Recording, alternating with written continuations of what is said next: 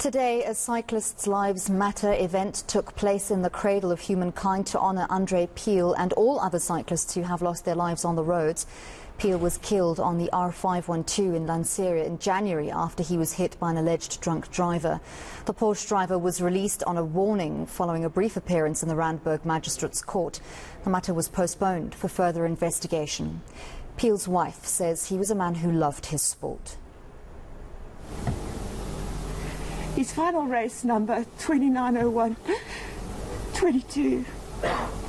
Nothing could prepare me for being on the side of the road on that day as he left this world.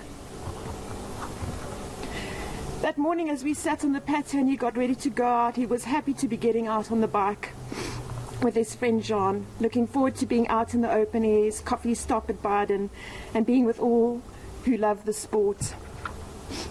André knew the risks of being on that road, and every day and every time he went out and every weekend he knew the risks, and so he was overly cautious about what he did and how he rode.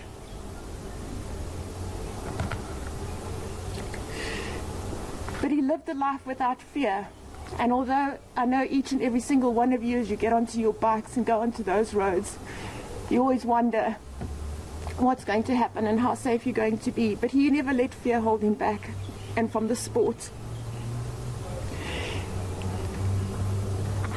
Every time he went out, I would ask him how long he's going to be, and if he was even 10 minutes late, I would start to panic and wonder if something had gone wrong. But on this day, not even 30 minutes after he left, my phone rang, and my André killed by reckless driving because he chose to go out and do what he loved. And that is senseless and tragic.